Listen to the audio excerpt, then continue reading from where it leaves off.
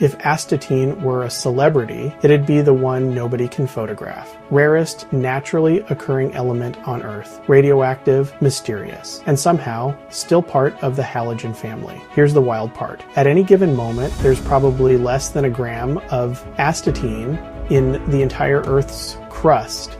That's like trying to find one sprinkle in all the cupcakes in America. History time, but fast. Mendeleev predicted it in the 1800s as iodine. People kept discovering it and getting it wrong. The real discovery happened in 1940 at UC Berkeley. They made it by blasting bismuth with alpha particles in a cyclotron. Corson, Mackenzie, Segre. They named it from the Greek astatos, meaning unstable, accurate. How unstable? Its most useful isotopes last hours. At 210, about 8 hours. At 211, about 7. Blink and poof. New element as it decays. So what can it do besides play hard to get? Astatine 211 is a rising star in targeted alpha therapy. Tiny high-impact punch delivered to cancer cells via antibodies, short range, big energy, less collateral damage to nearby healthy tissue. That's a huge deal in radiomedicine. Chemically, it acts like iodine's heavyweight cousin, but it's moody. It can behave like a halogen or get a little metallic.